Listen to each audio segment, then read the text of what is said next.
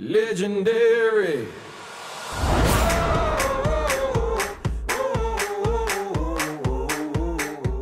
Do you look at somebody and say, boy, I marvel at the way X does this or this guy does that? And sometimes some of those players, because they're in bigger markets, get more attention. Does that ever affect you? You know, I hear that all the time about being in a market, obviously not on the East Coast. You know, when I go on the East Coast, the media is unbelievable. I follow the young guys that, you know, came up in the league when I came up and, you know, just have unbelievable talent and just enjoying every bit of it like I do. I play the game hard.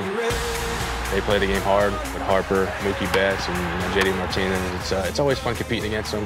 Mike Trout, some kind of special. What are some of the things that you would highlight players like Mike Trout and bring them up to Madison Avenue? Bigger than life, like the NBA and NFL. Fans want to see your personality. I think you should be able to wear what you want, represent what you want. If you want to wear bright green cleats, you know, flash a little bit, you know, be yourself. And what maybe one or two things would you change about the game? You know, with the shift, it's fans want to see offense. You know, obviously pitchers are, you know, dominating, and the shift now is, you know, it's cutting down on that offense. Are you serious? What do the Angels need to do this year and in the future to compete for a World Championship? You know, the front office, you know, they want to win. I know that.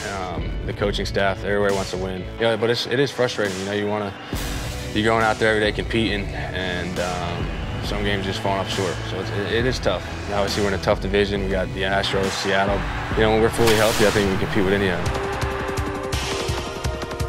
A chance of rain. What's this love about weather? Weather, just enjoy it. You know, as a little kid during school, you want a snowstorm. You know, maybe a delay or, you know, maybe off, have a snow day. I just really enjoy looking at the maps, and, you know, my wife thinks I'm crazy because I'm always telling her we're going to get 10 inches and 12 inches of snow, and then, you know, we only get 2. So it's a tough job, but I enjoy doing it.